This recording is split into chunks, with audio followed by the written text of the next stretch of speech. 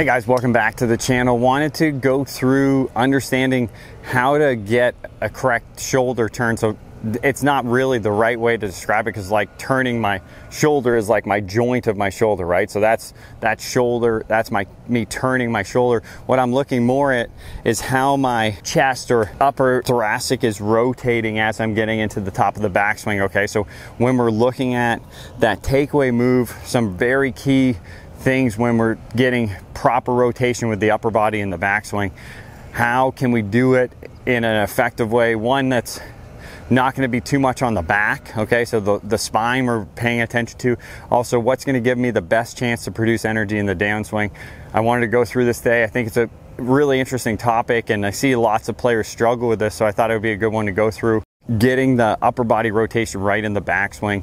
So remember, everyone's different. Everyone's gonna have a different amount of range of rotation and where they're gonna get their rotation from. So if you don't know what your range is, make sure you check out the obsessedgolfclub.com. We have some great tools in there that can help you understand what's the best for your body. If you have relatively good range of motion, here's a good way to think about the backswing rotation, okay? So when I look at what sort of one tendency would be, so as players go back, so this would be producing, so if I sort of set up here, so I'm in my upper body's bent over forward, okay, a certain amount, and then as I go back, the tendency I see a lot of players with is they start to add tilt right away in their backswing with the idea that they're trying to keep their spine angle the same, okay? So if I'm trying to keep my spine angle the same and I'm adding tilt, it's actually, if you watch my spine is actually just curving when I do that. It's not actually rotating, okay? So I'm not rotating around my spine. I'm just turning or curving my spine or tilting my spine when I do that. And then when I do this, it is very hard for me to turn from this position because of the way that I've sort of set up my spine. So number one is make sure in that first step, we're not tilting. We're gonna let the chest sort of move a little bit more level in that first couple feet of backswing versus that early tilt. That early tilt makes it so hard to rotate, and it's going to put us in a very compromised position going to the top of backswing. Step two that's really important when we're looking at getting to a good upper body position in the backswing, understanding how the upper body is going to be moving in the backswing, is when I do the first move, again, we're not going this way, but we're also in that first move, we're not going to be moving too much off of the ball, okay? So that's another tendency I see is in that first move, players moving their head too much. They're trying to stay level with their shoulders, but when I do this, that's actually me staying too much in my forward bend. So if I'm in forward bend here and I stay too much in my forward bend, that's gonna make me sort of in this position, okay? So what I wanna do is level shoulders at the start, and then as I get to about this spot, so I've created nice rotation, haven't shifted too much, and then as I start to extend and get taller, that's gonna keep me in that centered position without adding too much left side bend. So I can stay centered by shifting and then left side bending, okay, for a right-handed player. That's not what we want. We want rotation. And then as we get taller, we're gonna keep turning into that rotation. That's gonna help us not tilt too much. It's gonna be a little bit easier on the back, and then also help with your low point because you're not too far off the ball.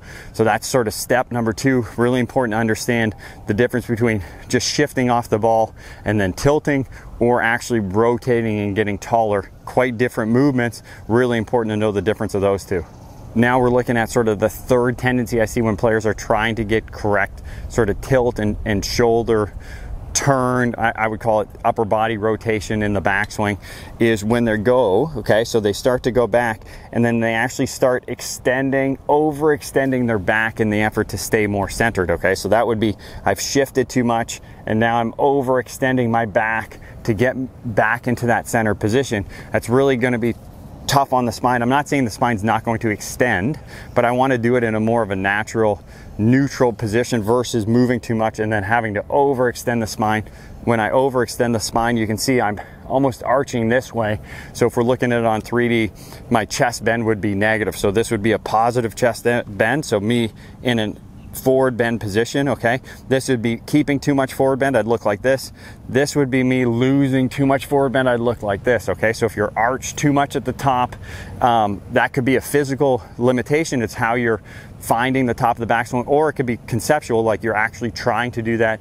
I'd advise you to just work on what's it like to get that rotation and get a little bit taller as you get there versus extending that back too much. It's going to be hard on the back, hard to repeat, and then also it's going to be tough to do the same amount of this each time, and then as you come down you're going to have to change that position. So when you're getting to the top, just feel like you're getting taller, trying to get that forward bend about neutral. You can see how my chest is relatively level here. It is not arched backwards towards the target. So that's a good way to think about it when you're getting to the top of the backswing. So when it comes to my favorite drill, when we're talking about the upper body rotation, understanding sort of the tilts versus the turn, okay, and then getting the body in the right position, there's lots of levels to this, right? So obviously we got to know what your body can do. That's going to dictate how much rotation we get in the backswing with the upper body. But two, making sure the concepts are right on how you're going to do it. So this is my favorite drill when it comes to the backswing. It's really easy to see. Okay, so I got my hands out here. So as I start back, you can see I'm trying to rotate relatively level here in this first move. And then as I get to the top, okay, I'm trying to get in a position where both of my hands are stacked on the top of each other and I'm a little bit over my right foot versus, okay, the two tendencies would be tilt first, or this is actually the three, the tilt, okay, and then rotate, so that's gonna put me this way. The second one is moving too much, so you can see how my hands are gonna be positioned and I'm gonna notice I'm too far this way.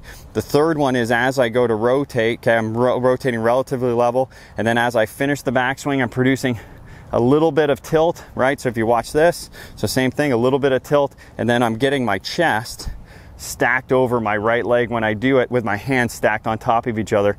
That's gonna show me from a body motion standpoint what a neutral top of the backswing is. Again, the first fault was tilt, second one would be too much, keeping my forward bend too much, and the third one would be if I get here and I overextend. You can see how this trail hand ends up way behind my head. I hope this helps you. Again, we want to make sure we know what's right for your body and then get the concepts right, and then what drills are going to help you. This is my favorite drill when understanding what the upper body is going to be doing in the backswing. If you need more help for your game, make sure you check out the Obsessed Golf Club. Thank you guys so much for watching. Have a great day.